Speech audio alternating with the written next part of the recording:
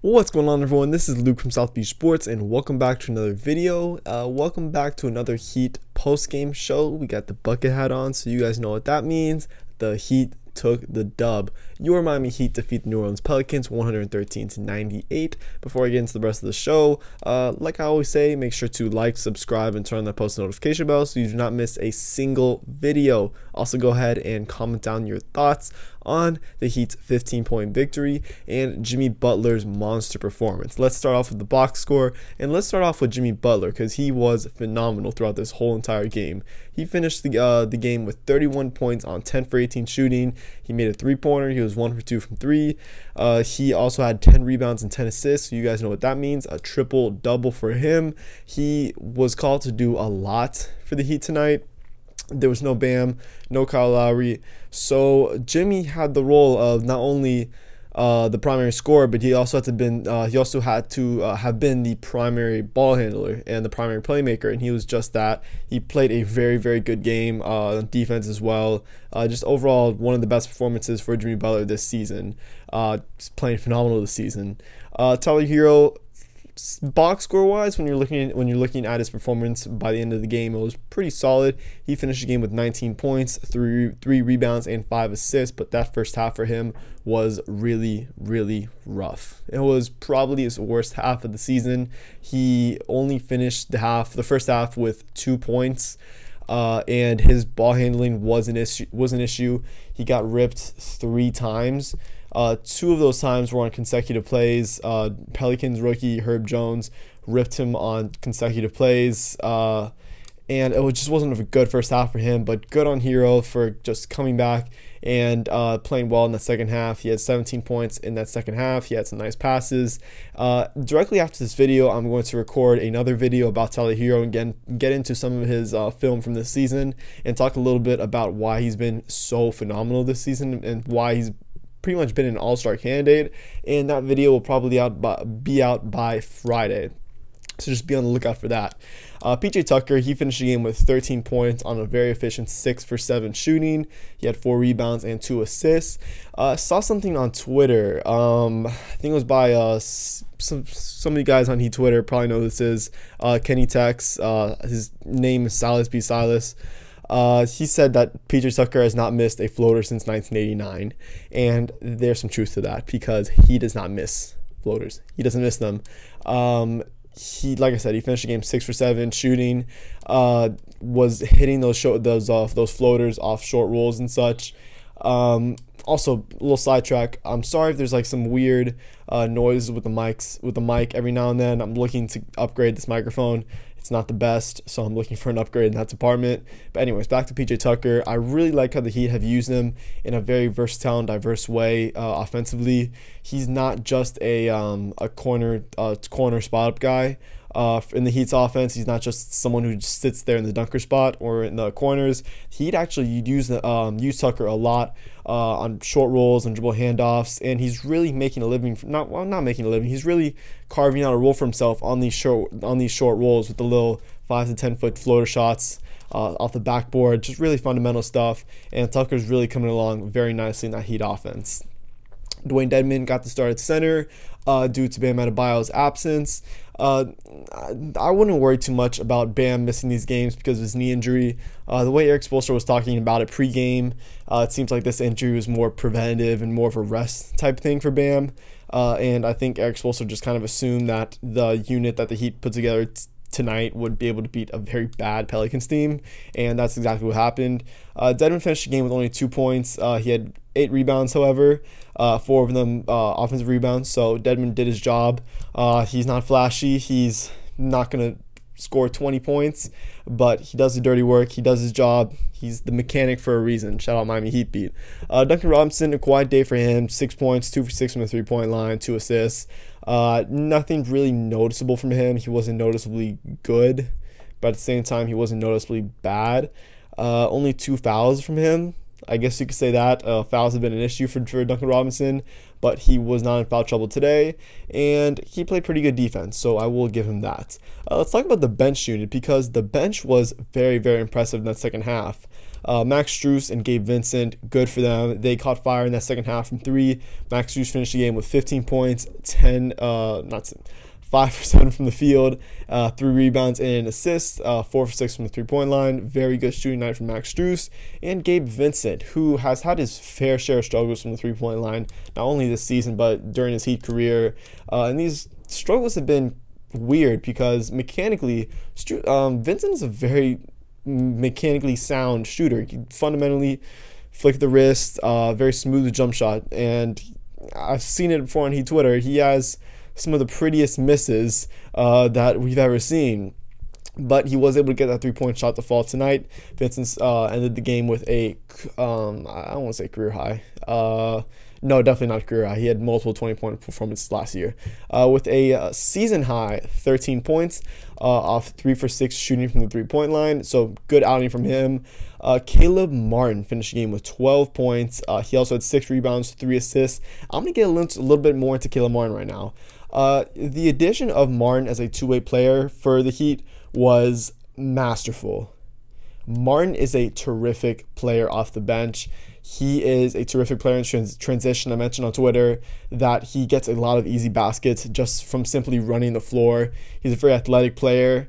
Crafty layup package as well. He's good at finishing around the rim. He has nice touch. His quick, he's a very quick first step. His burst is pretty impressive off the dribble. He's not a super flashy player, but he's able to get to his spots, and those spots are at the basket. A good finisher, good versatile defender. He's not an excellent shooter, but he's shown that he's comfortable shooting the 3.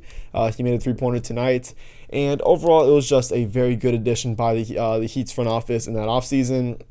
I think Martin will definitely play key minutes for the Heat as we progress through the season. Casey Okpala had 11 minutes tonight.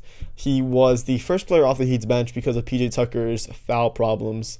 And just the thing with Casey Okpala is like, he just doesn't look comfortable with the ball in his hands. It's like his decision making is just like sped up, and I mean the Heat invested a pretty good amount in Casey Okpala. They gave up I think 3 first-round picks to get him in the 2019 draft. It might have been 2. Someone correct me on that in the comments if I'm wrong, but I think it was 3 second-round picks to trade up in the second round of the NBA draft and pick up Okpala. And, I mean, he has all the tools. He's a lengthy, super lengthy 6'8", 6'9" player, versatile defender, someone who's you would think is a solid finisher, but he just looks uncomfortable through his first 3 seasons in the NBA. The shot's really never been able to fall. And, I mean, there were 2 examples tonight. He took a shot, I think, in the right wing, where he was left open, and there's a reason why he was left open, because he's not a good shooter, and it was a shot that he should not have taken. And then there was another example in the left wing where Okpala, there was like a second and a half left in the shot clock. Jimmy Butler was driving to his left. He drove to the nail and then kicked it out to Okpala, and Casey literally had to shoot the ball because the shot clock would have run out if he did not. And it was a pretty open look, but Okpala, completely unaware of the shot clock, or for whatever reason, kicked it out to Duncan Robinson, who was 35 feet away from the basket, and it was a shot clock violation. Just bad basketball awareness from KZ, and the development of him so far through his NBA career has been pretty disappointing, to say the least. Omer Yurtseven played 2 minutes tonight. Yeah. The thing is, I know some Heat fans are going to be disappointed in Yurtseven because they drew up these unrealistically high expectations for him based off what he was doing in the summer league against 6'5" and 6'6" centers. Yurtseven I think he's going to be a fine center in the NBA. He's going to be fine. He has a lot of promising tools. He's a good rebounder, big body. He can put his hands up, solid rim protector, good shooter. He has a lot of translatable traits that fares well for his future in the NBA. But for right now, I don't see it. He has slow feet, and that will allow him, or that will cause him to get played off the court a lot. And I would just dampen your expectations for Omer Yurtseven right now. I don't expect him to play any solid or any worthwhile rotation minutes for the Heat this season. Udonis Haslem, 7 minutes off the bench, 2 points, 3 rebounds, 1 assist, 1 block. Very impressive block, I must say so myself, and a +12 plus minus.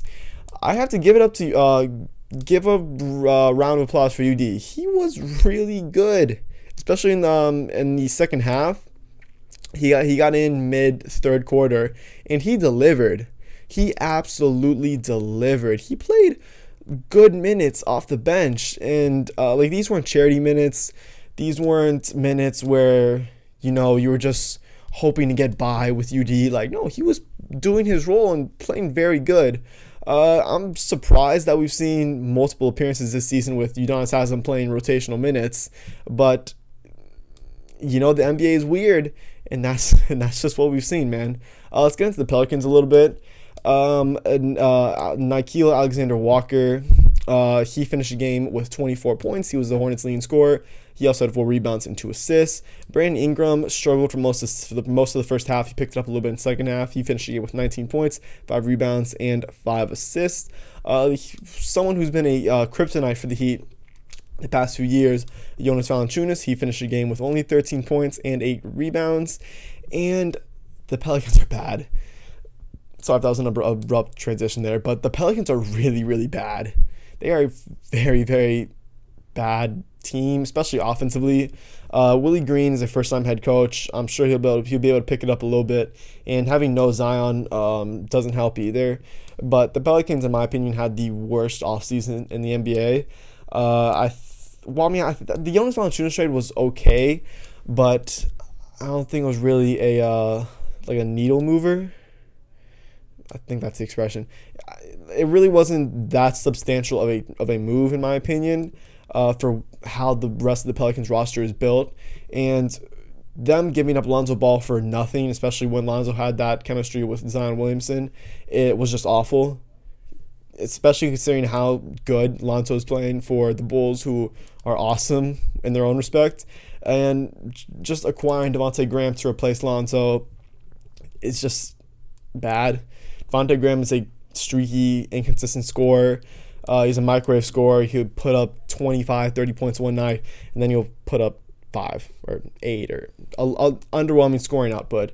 The Pelicans had one of the worst off seasons in the NBA, and that's what's being shown so far through the NBA season. They're 2-14, and I think every Heat fan had in the back of their minds, watching the disastrous first half that Miami had, that if only Tyler Hero could pick it up a little bit, if only some of the other Heat players besides Jimmy Butler could pick it up a little bit, then they could come back and overtake the lead that the Pelicans had. Because even though the Pelicans were leading, and they had a 13-point lead at the end of the first quarter, it wasn't impressive. Like, I was not impressed at all by what New Orleans was doing. They were just catching the Heat pretty late off rotations and making open threes. But once the Heat's defense settled down, and once they were able to just crisp up and ready up their rotations, it was a struggle for New Orleans. Last thing I want to get into before I wrap it up is Jimmy Butler an MVP candidate? I think that's a conversation that really needs to be had. This was the Jimmy Show tonight. Like I said, he finished with 31 points, 10 rebounds, and 10 assists. And I think his name definitely has to be at least in there. Just throw it in. I'm not saying he should be the number 1 MVP candidate right now. That person should be Nikola Jokic.